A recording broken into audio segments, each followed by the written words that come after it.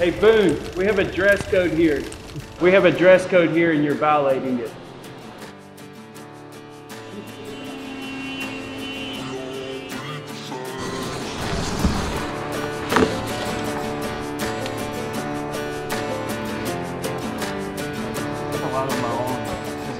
Not only do we assemble knives, but we also assemble Apex Pro electric bikes. Generally, we like to clean them up after each use, but that's okay. So that's Josh's bear blood from Canada, hunting with Dudley. Knock on. Pretty cool.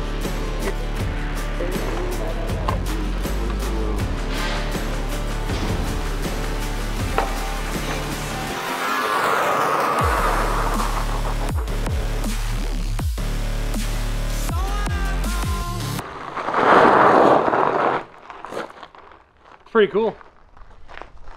You said you got it to 32? Mm-hmm. How? Because I was hitting this and it wasn't shifting. Yeah, oh, yeah, this. Oh, you left out the boost mode on me.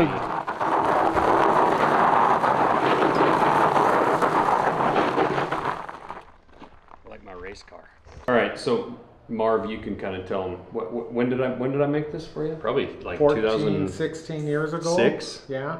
Probably 2006 Back or when so. Josh was just building knives out of his shop. That was before your place burned down. Yeah. Yeah. Yeah, And, it was probably 2006 or 7, and actually it's funny because that looks like a Blackfoot.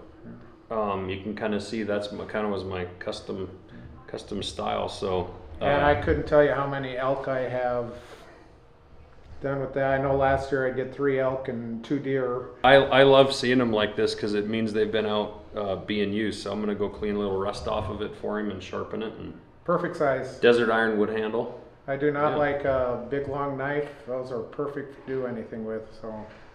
Hey Brandon. That does look like a Blackfoot. I mean, that might be the original Blackfoot. Times back then, like to me, that was like all you needed for a hunting knife.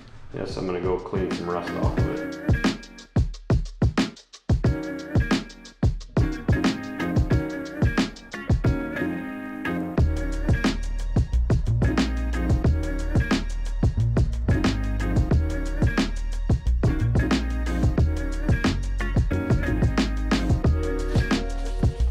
All right, so Marv stopped by here with a custom knife of mine from 2000, probably 7 or 8, somewhere in there. But I thought it was pretty cool. This was years before I actually drew up the Blackfoot in 2019. But as you can kind of see the similarities here, this is kind of always what I made for hunting knives. I think it's a great little design, and if I place those on each other, it's wild because I definitely did not have this when I drew up the Blackfoot. Minus a little bit of a guard here on the Blackfoot, these are basically identical. So this is a desert ironwood handle. Obviously with the G10 and stuff, it's a little bit more stable and whatnot, but this one's held up really well through a bunch of elk. It's also why we Parkerize our blades, because obviously with the carbon steel it gets a little rust on it. To me, you can just tell that Marv's been using it, which that was what was intended. So pretty cool.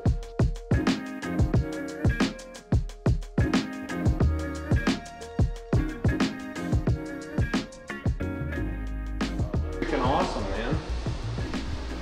That is awesome. I mean, it's not very big, but it's cool. What are you talking about? Probably more beautiful than it was in real life. I told John I'd like to have John. a pedestal mount, but I didn't give him. Well, John Hayes brought my Texas deer up here. He just got done mounting it. This was the deer I got down there when we went last year with the Nosler folks. It was just a really fun hunt Brandon and I went on, and gave it to John and asked him for a pedestal mount and told him it needed to look left, and that's about all the direction I gave him. That's the best directions. Yeah. And I know for making custom knives, it's the worst when people try to like put everything into it that they want and they try to basically design it. So I gave him free rein, and John knocked it out of the park. This is amazing. The pedestal is just as amazing as the deer. All the work that he did on the wood and the cactus and the rock. It's fake rock, but he did an unbelievable job of making it look real, so it's pretty cool. I forgot he's got a little bend. Little bend there. And a squiggly eye guard. I've never seen a smaller deer. than the one Josh just put in our office. It's a little one. Where's yours? Yo. Yo, dude, what's up? Well, first of all, don't mind the office. Just moved in down to Missoula this week. I've been working up at the Flathead for the past like 3 years, running all the marketing and stuff, like pretty much out of my house and out of a small office. But finally made the move down. My wife, 3 kids, all now everyone's under one roof now for Montana Knife Company, which is awesome. So right now we are shooting the brand new red fillet knife. We're gonna get this on the website today to preview. It goes live on Thursday. So speaking of this fillet knife, let's give this away to someone who likes this video, comments, and then also signs up for our newsletter. Henry will figure out how to get it to you somehow.